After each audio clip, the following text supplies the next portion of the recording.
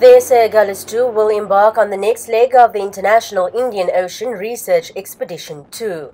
The vessel will be deployed to conduct wide-ranging marine research along Africa's east coast.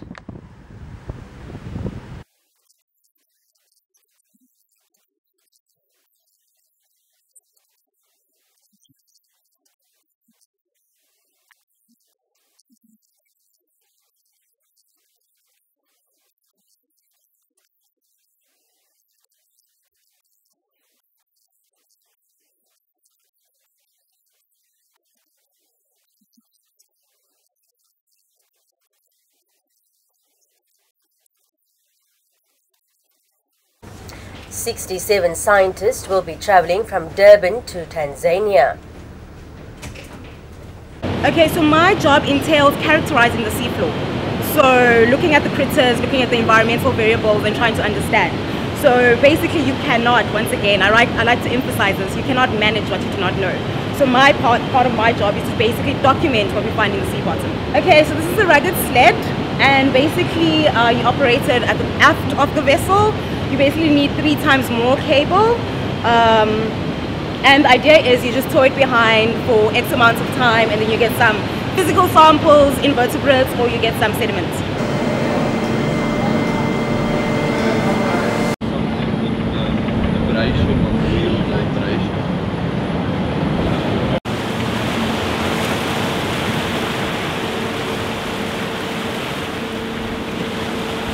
Down is a 15-minute walk of bleak bongo, and what's in it right now at the moment is an abundance of plankton. There might be some larvae. We'll have a look now under the microscope and to really analyze what's in the water column. And how pleased are you with this? Is this a good result? This is a very good haul. For this side of the wall, it's a very good haul. We've got there's lots of bugs in there. We'll soon find out if there are larvae in there for this young man. CDD stands for conductivity, depth and temperature. So what it does, as you can see, it has got bottles. We call those Niskin bottles. So we are able to deploy this CDD, as you have seen, to whatever depth we want in the ocean. It can be to the bottom of the ocean.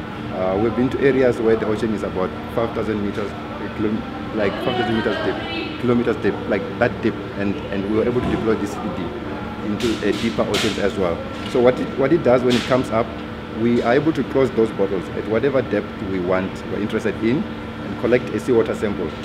Okay, here we were taking samples from the CTD. When it came up, we have to take samples for dissolved oxygen, things like dissolved inorganic carbons, chlorophyll, nutrients, salinity. Along with experienced experts, the boat has also welcomed some newcomers who are conducting their in-service training.